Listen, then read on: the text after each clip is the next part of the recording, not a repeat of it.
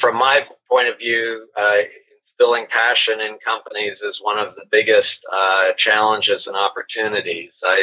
We've done a lot of research around passion, and from our perspective, passion becomes important not just for the kind of human potential dimensions, but focusing on just business performance. If you want passion, if you want performance in your business in an environment where we have increasing pressure, I think all of us need performance and rapidly improving performance.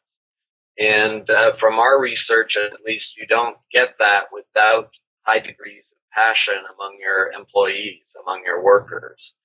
So I think part of it has to do with nurturing passion that already exists. There are workers who are passionate about what they do, and yet they often find their passion is discouraged and suppressed as opposed to embraced and rewarded. And they become examples to other people. If somebody with passion is put down or disillusioned as a result of pursuing their passion, other people take notice and say, well, that's not good. It doesn't help to advance you if you have passion. So I think part of it is encouraging those who already have passion. Part of it is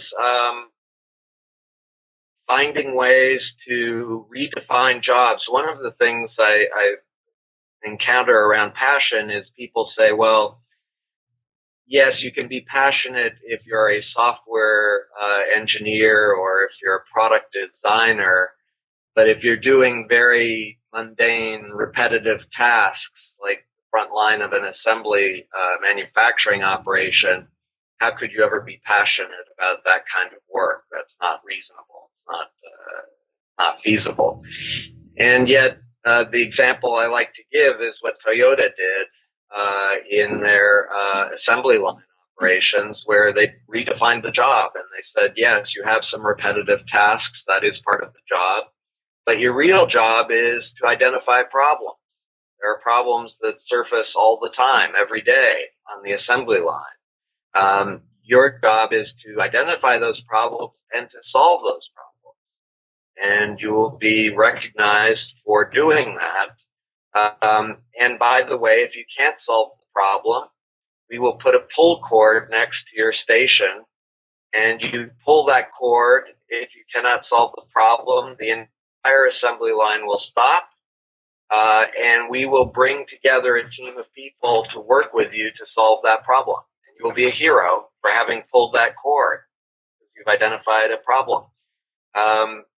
And passion levels went way up in the Toyota assembly line, because now people saw themselves as creative problem solvers who were making a difference to the operation of the company.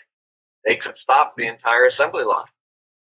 And so I think that there's a major lesson there that you can develop passion in people who may not have it to begin with, and you can develop passion in virtually any worker in any part of the company, not just the creative knowledge worker.